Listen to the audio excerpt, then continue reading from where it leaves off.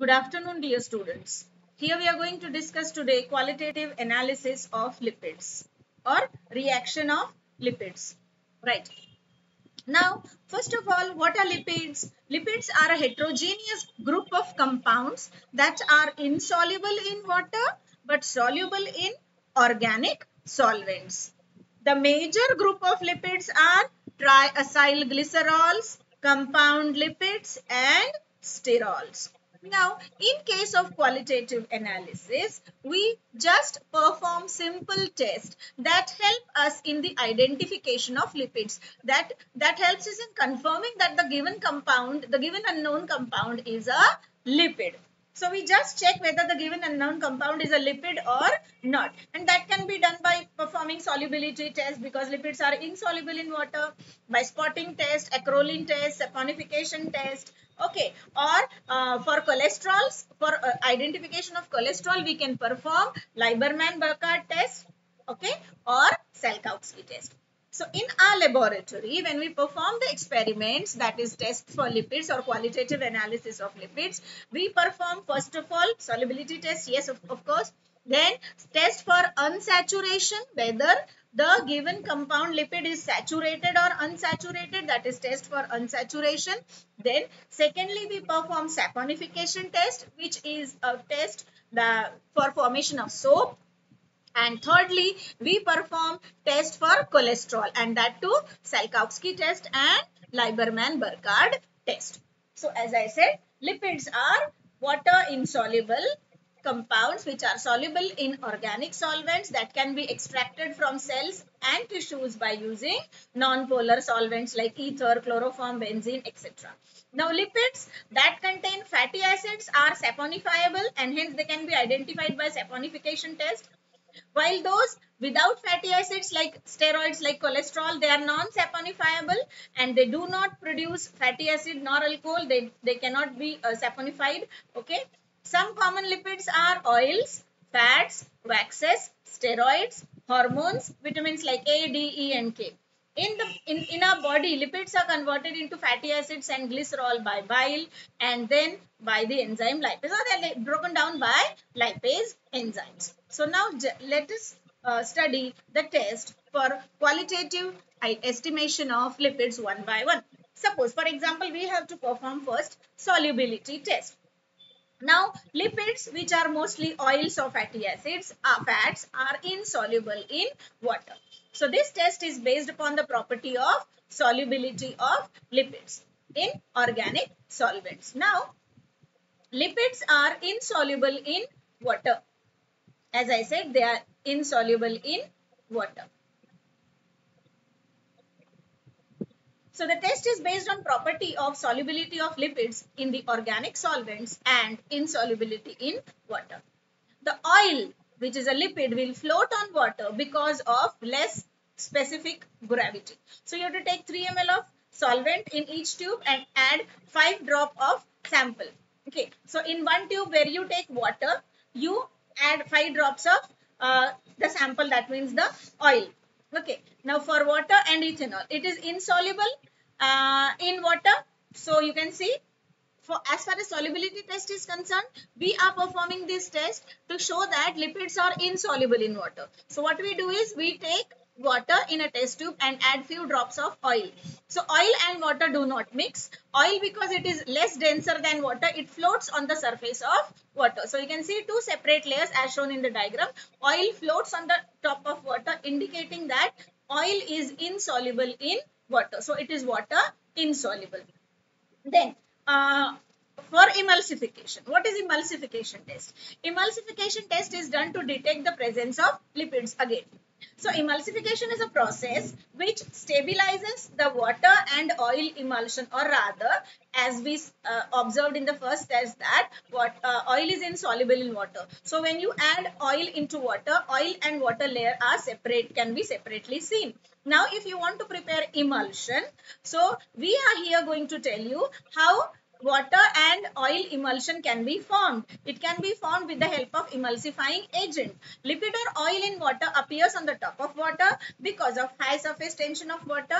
which gets together to form a separate layer, because of which a separate layer of oil and water is formed.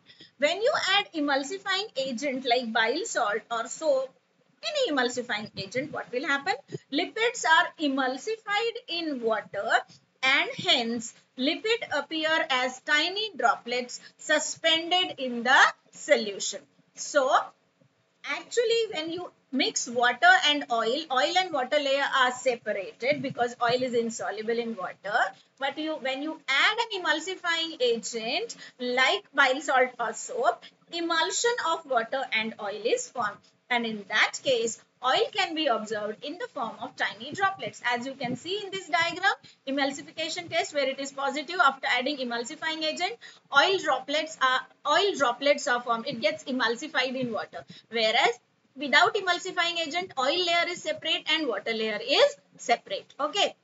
So how can you do that? You take two test tubes, label them A and B, add oil, take water in the tubes, both the tubes, add oil.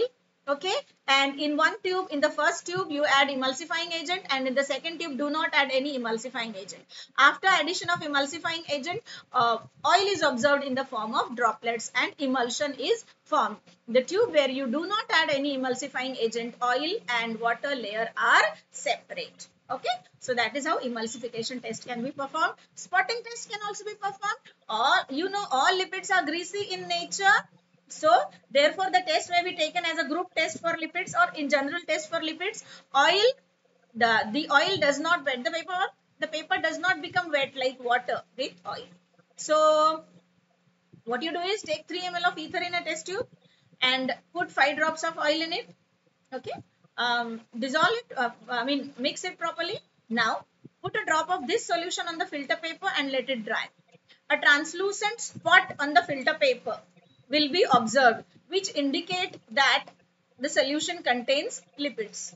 Okay. So lipids actually do not wet the paper. So you can see here, you can see a brown spot here. That is because the solution, the test solution contains lipids. So spotting test can be performed. Then test for unsaturation. Now see, when unsaturated fatty acids are treated with halogens like bromine, or you can say iodine, double bonds are saturated. That means when you have an unsaturated fatty acid and if you add bromine, addition reaction will take place. Bromine will be added across the double bonds in unsaturated fatty acids. Okay. See, in case of saturated fatty acid, there is no double bond because they are saturated, and in any saturated compound, nothing can be added. So here, if your fatty acid is unsaturated, addition reaction will take place and a halogen like bromine will be added across the double bond, right? Resulting in disappearance of yellow color. Now, the capacity of a compound to take up capacity of an oil to take up bromine is smaller. The capacity of fats like coconut oil or tallow is smaller as compared to vegetable oil, indicating that coconut oil or tallow, or you can say fats, have less unsaturation as compared to vegetable oils. Rather, you can say that more the unsaturation, more the compound is unsaturated, more amount of bromine it will uptake. Okay, take up. Right. Unsaturated fatty acids like oleic acid, they react with halogens like bromine because of the presence of double bonds. As you can see here, there is a double bond, right? And across the double bond, the bromine is added. So addition reaction take place. The amount of bromine taken up will indicate the amount of unsaturation. More the unsaturation, more amount of bromine will be taken up by the compound. So the organic compound to be tested is taken in a test tube, dissolve it in 2 ml of distilled water, add bromine water dropwise with constant shaking. Or you can say, for example, you can take saturated acid in one test tube and unsaturated fatty acid in another test tube. Say like you can take oleic acid in one test tube which is unsaturated and palmitic acid which is saturated in another test tube. Okay, and add bromine water and observe the disappearance of color of bromine. If the color of bromine disappears, that means the compound has taken up bromine and hence it is unsaturated. If the color of bromine does not disappear, that means compound is saturated. Okay. So if the orange red color or you can say yellow color of bromine disappears, then given organic compound is unsaturated. Okay. And if compound is saturated, the color will not disappear. So you take the sample, like if you take unsaturated fatty acid in a test tube and add bromine water, then slowly the color will disappear. If your compound is saturated as seen here, the compound will remain colored. Okay, the color of bromine water, which is actually yellowish orange, will not disappear. If compound is unsaturated, bromine will be added across the double bond and hence color of bromine will disappear. Okay. Now, the next test is saponification test. Soaps are made from fats or oils or their fatty acid. Saponification reaction is again an exothermic reaction because heat is liberated. The soap that is formed during saponification reaction remains in suspension in the mixture, and the soaps can be precipitated out as solids from the suspension by adding common salt. This process is called as salting out of soap. Now, triacyl glycerols, which are lipids, upon treatment with hot alkali like NaOH, will get hydrolyzed to produce glycerol and sodium salt of fatty acid, which is soap. This process is called as saponification. So what I said, triacyl glycerols, when they are treated with NaOH, they get hydrolyzed to form glycerol and sodium salt of fatty acid. Sodium salt of fatty acid is the soap. This process is called as saponification. Now, when this hydrolyzed solution is treated with saturated, or when this solution, you can say hydrolyzed solution is saturated with NaCl, the soap will separate out. This principle is used in the manufacture of soap. Now, when you add calcium chloride to the hydrolyzed solution, calcium soap of fatty acids are formed. Okay. So, to the hydrolyzed solution, when you add sodium chloride, sodium soap will separate out. And to the hydrolyzed solution, if you add calcium salt, okay, calcium soap will separate out. Right. Now, take 1 ml of oil in a test tube, add equal amount of alcoholic KOH solution, mix it thoroughly and keep the mixture during the course of warming and shake up gently with little distilled water. Appearance of some oil drops will indicate incomplete saponification. After complete saponification, oil drops will not appear. Now, we can also separate free fatty acids from soap. See, so for saponification, what you have to do is take the triacyl glycerol or fatty acid or oil in a test tube, add NaOH, allow the hydrolysis to take place. So glycerol and sodium salt of fatty acid will get separated out, which is called as saponification. And to this hydrolyzed solution, you have to add either NaCl if you want sodium soap or calcium salt if you want calcium soap. Okay. So you have to first add, take about vegetable oil, add about 6 ml of 20% NaOH, keep in boiling water bath, occasional mixing, then divide the contents into two parts. To one part you can prepare calcium soap, to another part you can prepare sodium soap, like that. So that is saponification. Now let us study the reactions for cholesterol. Now what is cholesterol? Cholesterol is a steroid. It is a sterol which contains a ring, a nucleus, specific nucleus called as cyclopentanoperhydrophenanthrene nucleus. Okay. So cholesterol is a sterol which contains a nucleus called as cyclopentanoperhydrophenanthrene nucleus.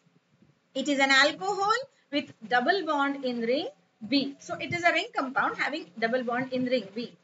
Cholesterol in presence of strong acid undergoes dehydration and forms 3,5-cholestadiene, which dimerizes to give bis-cholestadiene. This complex undergoes sulfonation to give bis-cholestadiene monosulfonate, which is green in color, and bis-cholestadiene disulfonate, red in color. Acetic anhydride, which is used in Lieberman-Burkhardt test, is also a dehydrating agent. So, For cholesterol, we can go for two types of test. One is Salkowski test, another one is Lieberman-Burkhardt test. So here we have shown your Lieberman-Burkhardt test, which is used for detection of cholesterol. Formation of green or green-blue color after a few minutes indicates positive test. So Lieberman-Burkhardt is a test which is a calorimetric test. Also, you can detect the amount of cholesterol. Also, green color test is formed. The green color begins as a purplish pink color and progresses through to a light green and then dark green color. This is because of the hydroxyl group that is present in the cyclopentanoperhydrophenanthrene nucleus. So green coloration is formed. Now, as far as Salkowski test is concerned, you have to dissolve cholesterol in 2 ml of chloroform in a test tube. So, take a pinch of cholesterol, add 2 ml of chloroform in a dry test tube, mix it, dissolve it, then add equal amount of concentrated H2SO4 from the side walls, shake gently, the upper layer turns red and the sulfuric acid layer shows a yellow color with a green fluorescence. So this is Salkowski test. So cholesterol gives both Lieberman-Burkhardt test positive and Salkowski test positive. So that is all about the test for cholesterol. Okay. So Lieberman-Burkhardt test and Salkowski test are performed especially for cholesterol, which is a sterol, because it will not show any saponification test. So that is all about qualitative analysis of lipids.